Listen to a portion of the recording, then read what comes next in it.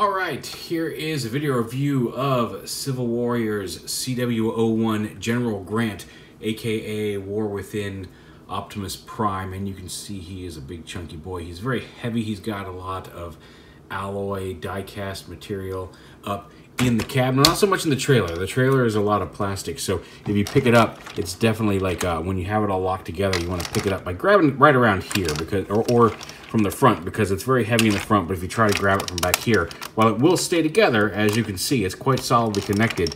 It's a little more difficult to hold because all the weight is up here in the front part of the robot. But if you grab it right here, it's pretty good. And like I said, he is very massive, but very cool. The one drawback, like I said, it's I don't know if Civil Warrior is an entirely new company, if it's made up of previous employees from other companies that have been around. I'm not sure what the genesis of the Civil Warrior brand is. This is their first offering, at least under the name Civil Warrior, and it has a few. I won't say it's 100% perfect, because I don't know that there's anything that really is 100% perfect. It has a few of the minor nitpicks that a first offering does, but that said, it's insanely solid and cool. Like, this is a very fantastic freshman effort from Civil Warrior. Like, I'm really digging this guy. He's beautiful in person. The red is a shiny metallic red here. The windows here on this is a shiny metallic blue. It just looks neat. The whole trailer design is very cool. Like I said, but like the one minor nitpick I have, and maybe I just haven't figured something out, the instructions don't mention it, is that he comes with an axe and a gun, and I have not yet found a way to maybe store them inside this trailer, because the trailer does its own thing. But so these just kind of set off to the side when he's in full vehicle mode. And the thing is, this is one of those rare robots where I would be happy to display him in either mode. Like, his robot mode looks neat, his full-on robot mode looks neat, but this is a really impressive looking vehicle mode as well. It's unique and it looks cool, and I would display it like this as well. But let's go ahead and get on to the figure itself now that we've talked about it. So the trailer, it's connected at 4 different points. 2 are just some small little tabs on this area that plug into the legs, which we'll show off once I get it separated. The other 2 are these tabs right here. There's a tab right on the front of this silver piece on each side that is holding the rear end of the truck in place. So you want to come under here and just kind of gently pry up. It's a little bit scary the first time, because you're like, is this supposed to move? Can I get that out of the way? But you just unhook this little L bracket from here, and then do the same on the other side. And generally, once that's done, you can kind of just lift the whole trailer off, because it is right here. There's 2 flat pegs here that peg into these 2 slots that were outlined in red here on the knees. But then the trailer comes off, and for the time being, we're just going to take this and set that off to the side. But it is going to come back in a big way. You can kind of see some of the stuff going on in there later on in the video.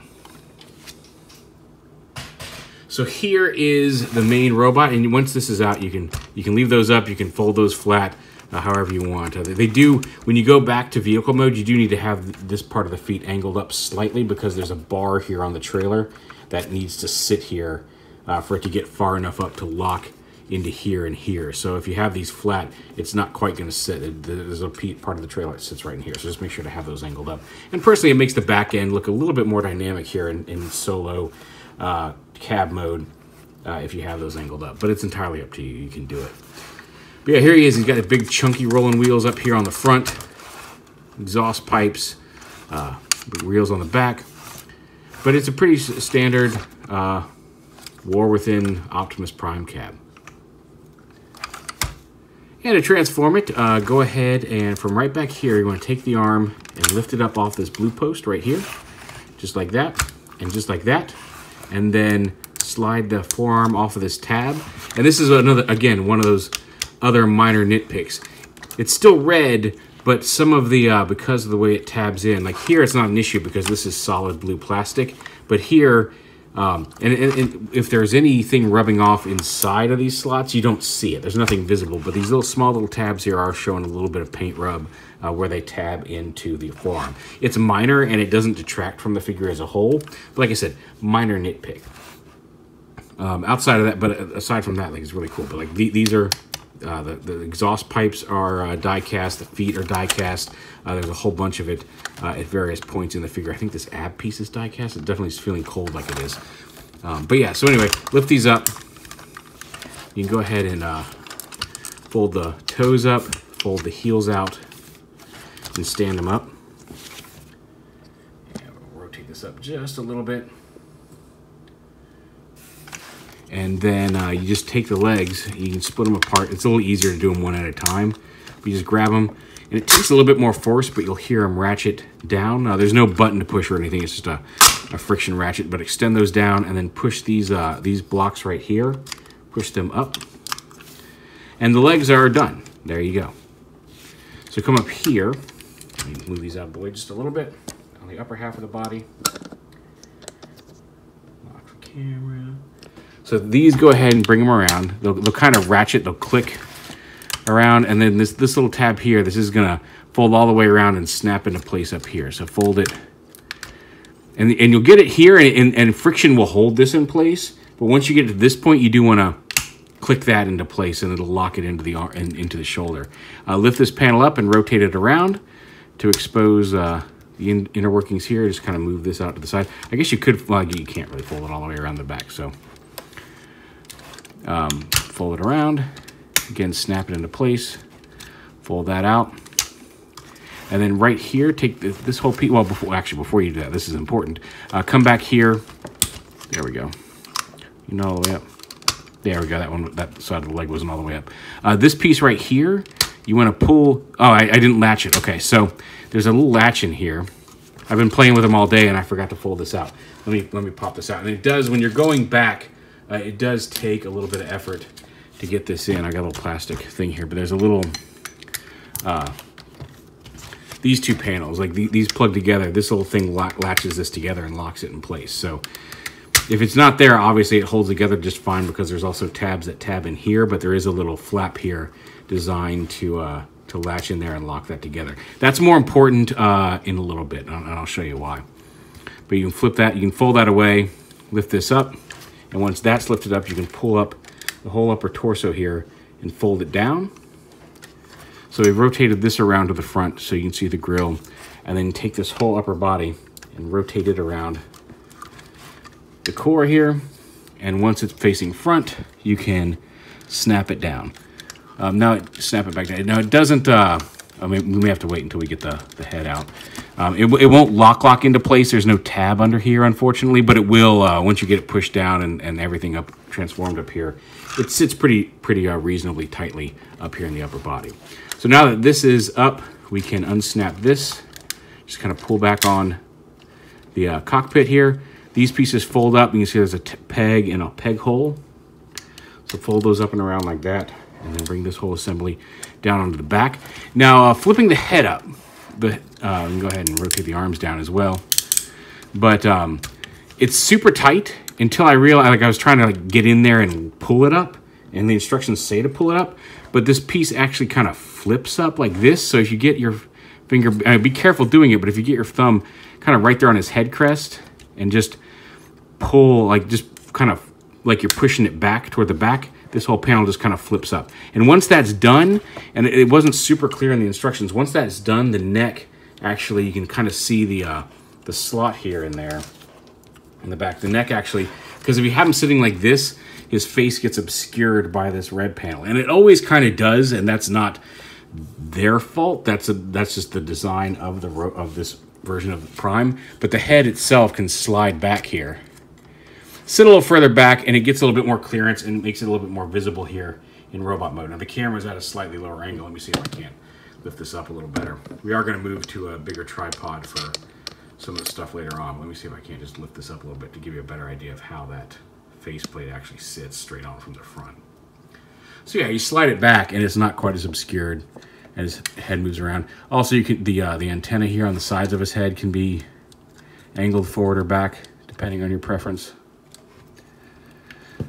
And yeah, so he's mostly at robot mode here. We want to go ahead and rotate his arms around to the bicep joint to bring the exhaust pipes to the outside.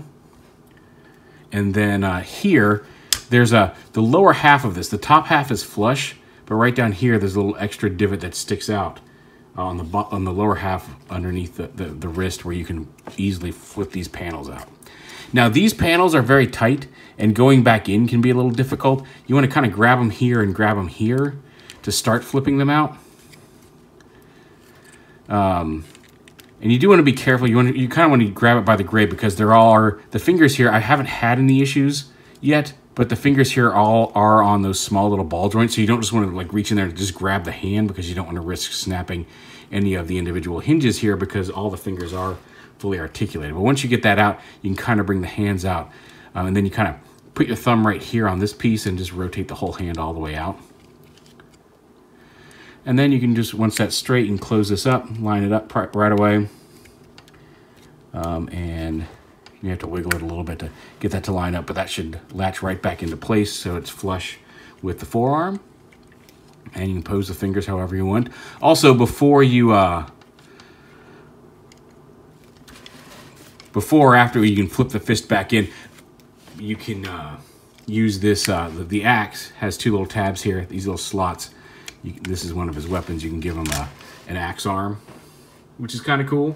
Also, one of the other benefits of the axe arm is if you are having trouble getting these to fold in or fold out, I don't really recommend using to fold it back in, because it can be such a tricky process anyway. But like if it is a little stuck and you need a little bit of movement, that'll help you get the leverage to start flipping the hands out if your thumbs just aren't up to the task.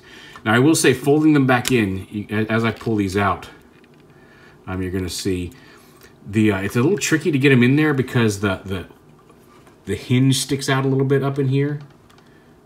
It's the curved bit, so you have to put the thumb in first and then rotate. It's almost counterintuitive to how you pack up fists usually for these things, and then you want to kind of wrap the fingers on the outside and then just go slow, because it's a little tricky to get these lined up in just a way to clear that thing. You'll figure it out. It's not difficult. It's just a matter of getting those fingers arranged just right and then not messing them up as you rotate the whole wrist in.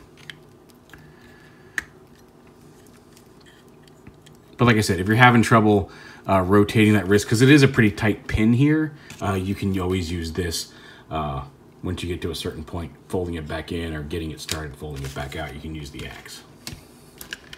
But there he is in robot mode, a big, solid chunk of a robot. He does also have a giant, really thick mamma jamma of a blaster, which can tab into his hand.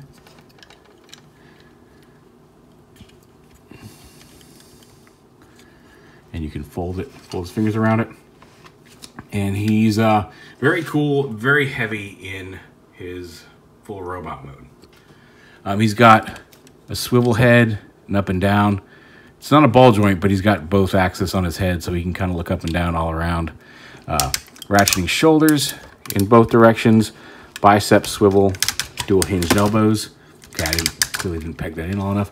The fully articulated fingers here on the hands, as well as a wrist swivel.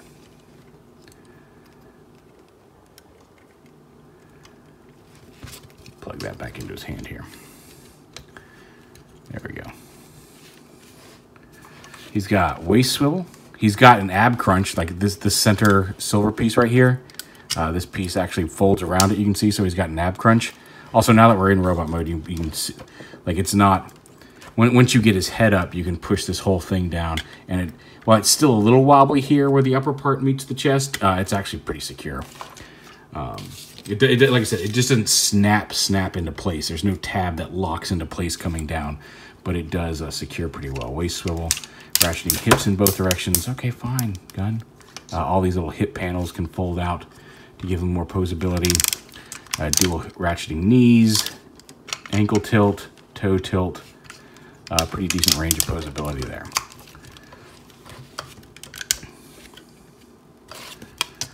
I mean, we are going to want him to drop this anyway, but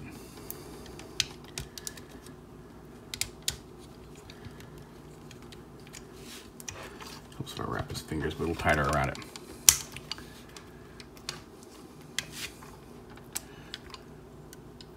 And just to give you a quick size comparison, here he is with Siege Voyager class Optimus.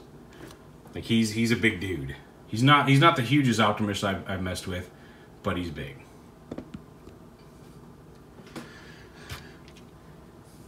So now that we've got that out of the way, well, actually we haven't done one of the cool things here. I'm going to use a small little thing here. So in his chest, you can see he's got a little bit of a. You can open up the hinges here, and he's got a matrix in there. And also, here on the side of his rifle, there's a white button. And he did come with the batteries. It takes LR41 batteries. But you can push this in, and it very brightly lights up the end of his laser. And there's a little button right here on the underside of his torso that lights up his matrix as well. This is a very deep blue. This is a white LED, but it still looks cool. And for the batteries for the gun are right up in here in the front. You just unscrew that, change the batteries. And the batteries for his chest, this piece right here, just friction pops off, and you can see the batteries go right there in the side of the wheel. And then this piece right here, well, okay. The headlight piece is a separate piece, as you can see. But just slot that right back in and snap that piece back into place there. And that's how you replace the batteries, should you need to. And like I said, you can get, I got a 20 pack of LR41s off of Amazon for like $3. So while he did ship with batteries installed, and I don't know if their final retail version one will or not, okay, that's fine. You just fall out because we're going to change you up anyway. So I don't know if the retail version will come with batteries installed, but it's very easy and cheap to get if you're looking for some. Where did my, there we go. Now on to the trailer. We'll set him off to the side here for a moment, and we'll start working on how the trailer comes apart, because it's pretty neat. So right here, first right off the bat, I just kind of pull the sides out a little bit, and then pull on this front half here. There's upper half. It just unclips. These come out. They separate. You want to go ahead, flip out these panels, and it may take. You may need a small little tool to get in there to get this going. But there's a little handle here. Let's use this here. There's a little handle here. You just want to start flipping out like that, and then you can leave this short or you can extend it. So do that to each one.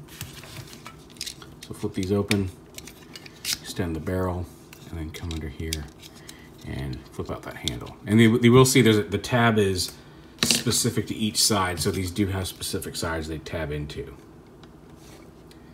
And we'll set those off to the side.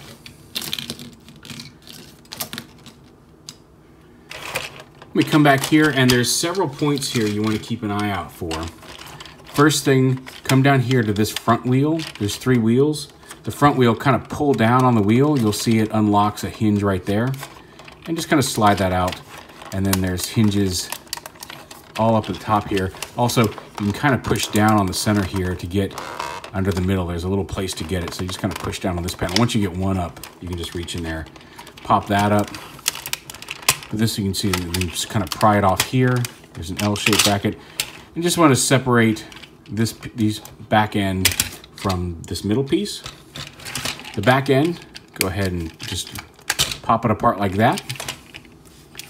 And this piece folds around. Fold this upper piece down here like this, like that, and then fold this little flap around and in like that. Fold this all the way around to the back. This piece folds down, and while you're folding it down, this little tab here flips around to the outside. Lift this blue piece forward, and then fold this piece all the way down into the rear there, and then the outer half of the toe. You need to come under here and get your thumbnail in it, but the outer half of the toe slides out, so the foot widens up, and then the wheels fold flat, and you can see there's some ankle tilt there. We'll get to that in a minute. But same thing on this side. Fold this around, Pull this down, flip it forward. I will say the first couple of times you do this, some of these hinges are a little tight, so use pressure at the hinge. Again, nothing's felt like it's gonna snap, but you know, just to be safe. Flip the wheels in and then pull the toe out. All right, we'll set that off to the side now. And now this main part. So we come up here, go ahead and split all of these panels here and open these up. These thruster pieces right here are just, there's 2 pegs here on the front that peg into these holes inside the trailer. So just pop those off like that. And then come under here, fold these up and collapse them like that.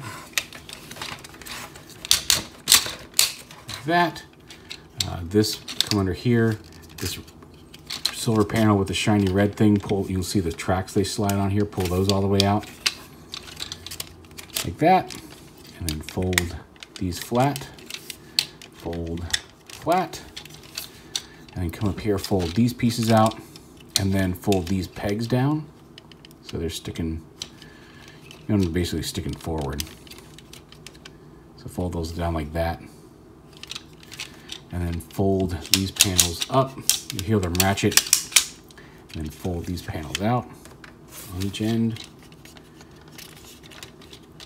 like that, and then come around to the back and fold the wheels flat, and they will also, you'll see they'll peg in here.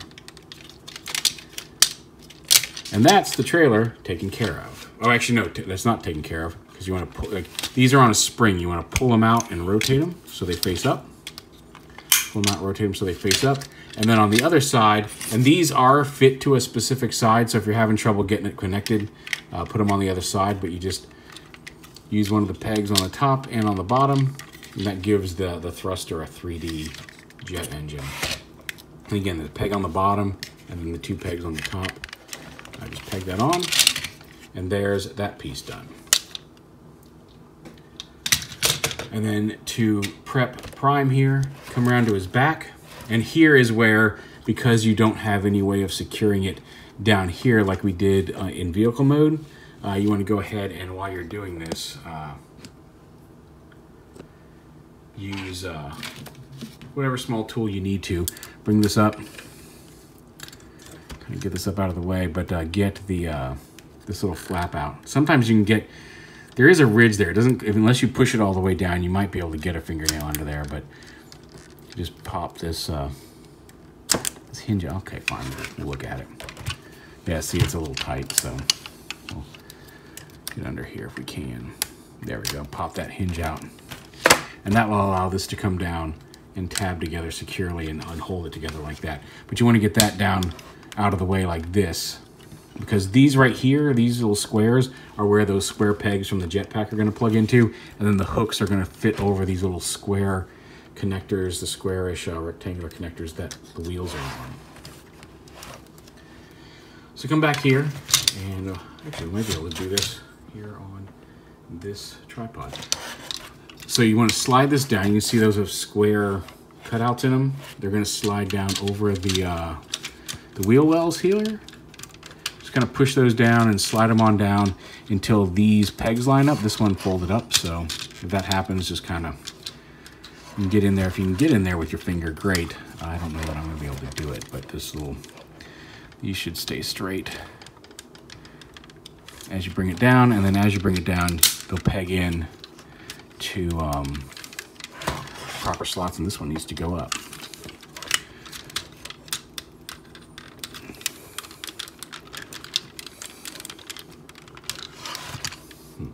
Let's see if we can't get in there with a small tool. Pop that up into place there. Come on. Well, I really don't want that. Let's see if I can't do this here without having to pull the whole thing apart.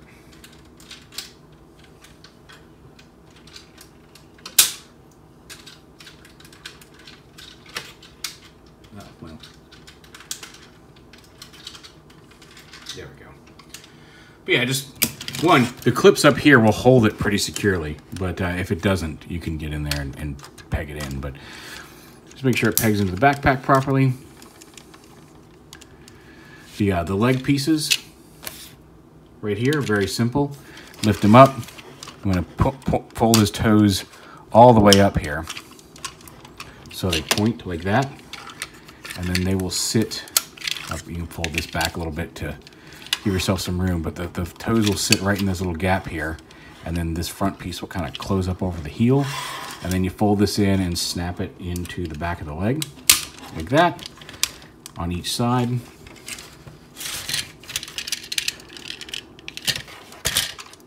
You do have to make sure the toes are not, the ankle tilt is not engaged to get them to fit, but kind of wiggle this in past here, pull that up, and then snap that into place. Now his feet are on. Got big feet, big robot. And then these, like I said, these go on a specific hand. It helps sometimes so if you fold this forward a little bit, because these pieces right here, when straighten out his fingers so you've got the clearance for the hand, but he's got a little connector right here. So you take the gun, make sure these stay open. These are a little floppy, but just slide that onto the rail, and then once that's done, you can fold the handle up and line it up and peg it into his hand. There we go. It may take a little bit of trial and error because the you can wrap his hand around it. The rail, if you keep pushing it, it'll just keep sliding on, off, and then off the back of the rail. So you may need to slide this a little forward or back to get that to line up. But put that gun on, and then do the same on this side.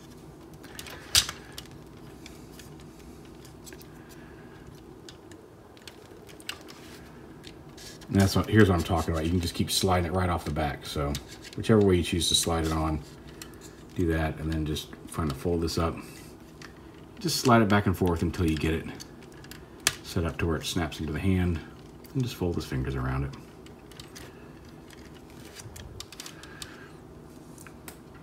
And there is General Grant all armored up. And again, the one minor issue I would say, if I had to find an issue with this mode, is that it bulks up his legs and it gives him a really cool jetpack torso and some cool guns, but it does leave like the upper thigh, lower abdomen area a little empty. But all in all, pretty cool. He retains all of his posability in this. And one of the things I like to do also, these ratchet and click, so you can angle those up, give him a little bit more dynamic wing pose there. But like, it looks like a statue. Like if you pose this thing, in any mode, it looks like a high-end collectible statue. It doesn't necessarily look like a transformable action figure. And that's cool. Like I said, feet a little big maybe. But the way it comes together in the trailer, in the vehicle mode with the trailer, and then as a fully combined robot, this is a super nice figure. And for the first release from a company, I'm very impressed. Like I said, any issues I have with it, I point out for the sake of, you know, covering everything, but like they're all very minor. Like I said, this could maybe, it'd be nice if something maybe clamped onto his thighs to kind of thicken him up in from here to here a little better with everything else going on. But I love the wing pack. I love the trailer. The vehicle mode looks fantastic. There's a lot of weight to him. He feels solid and heavy. Again, some very minor paint rubbing on the corners of these pieces, but you can't even really see it here in robot mode unless you're looking for it. So very, very minor nitpicks on what's a fairly fantastic initial offering from Civil Warrior. So there is General Grant from Civil Warrior. I'm looking forward to seeing what else they have coming down the pipeline. Oh yeah, my one other nitpick. Again, in combined mode, if you're using both of these, there's nowhere to store these, and if you're using these, these Gatling guns just kind of sit off to the side. So it would be nice to have, unless there's something not in the instructions that I'm missing. But it would be nice. It would be nice to have some storage for this. But again, those are all very minor complaints, especially when the rest of the package is just so dang good. there is CW-01 Civil Warrior. Thanks for watching.